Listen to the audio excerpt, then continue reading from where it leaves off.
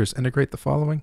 So first off we'll do is we'll integrate. So it'll be 4x raised to the fourth divided by 4.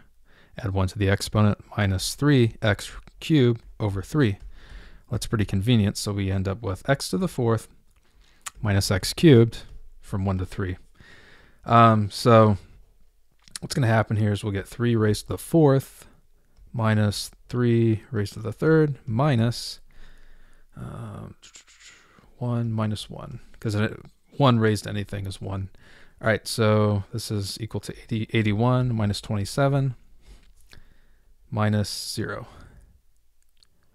And 81 minus 27 is equal to 54. And that's it. That's what the space, that's what the volume or the area is under the curve from 1 to 3 of that equation. Okay, I hope this helped you out. I appreciate you watching this video, and you have yourself a great day.